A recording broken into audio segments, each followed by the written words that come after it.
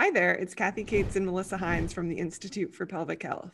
And you're watching Demystifying the Pelvic Floor, weekly videos providing real and simplified pelvic floor education for real clinical situations. We've got you covered. And today's video is another deep dive into our bimanual exam with a focus on pelvic floor assessment. So let's review. Think of the introitus like a clock. The bladder is up at 12 o'clock behind the pubic bone, and the coccyx is down at 6 o'clock.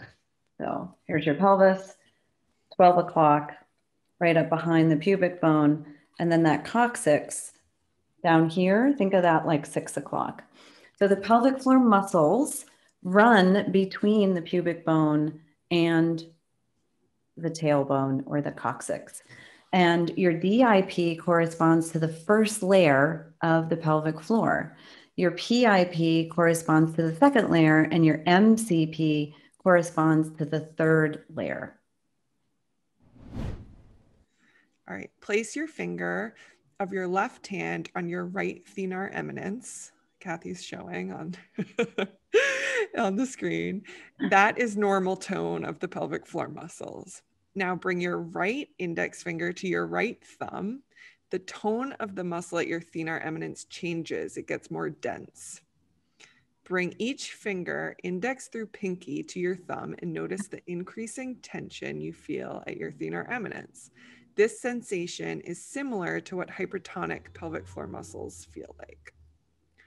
Great. You've just assessed the tone of your patient's pelvic floor, and you're normalizing the pelvic floor muscles so they're like any other muscle group in the body. Now let's assess pelvic floor motor control. You can start doing this during your external visual inspection. Ask your patient to contract the pelvic floor muscles. We assess the clitoris. Does it nod? Does it lift?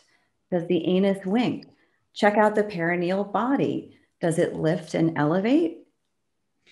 And then internally with your second digit inserted, you'll be able to feel a squeeze of the finger as well as a lift, like the patient is vacuuming your finger up and in.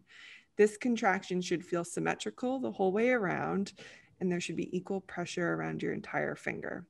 If a patient has prolapse or has significant pelvic floor muscle weakness, 2 fingers may be needed in order for a patient to feel the biofeedback of your finger and for you to feel a good pelvic floor muscle contraction.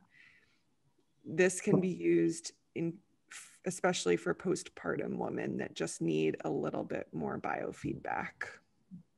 Hard to tell with the video, but with one finger and then with 2. So incorporate both pelvic floor muscle assessment and pelvic floor motor control into your bimanual exam so that you can create the right patient education plan for your patient. And that's a wrap. Did you like this video? If so, hit like and subscribe.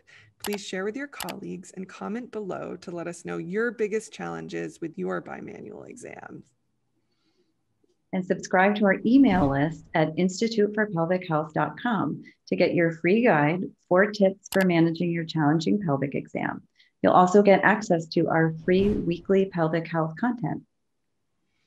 And be sure to find us on Instagram, Facebook, and LinkedIn, where we'll post more pelvic health tips. We're super excited to announce we're developing an online pelvic health course for nurse practitioners. Our course is going to break down the pelvic floor so that you can confidently care for your patients with pelvic floor dysfunction. By simplifying the pelvic floor, we'll improve patient outcomes and your provider experience. Thanks for watching and spreading the word. Let's revolutionize pelvic health.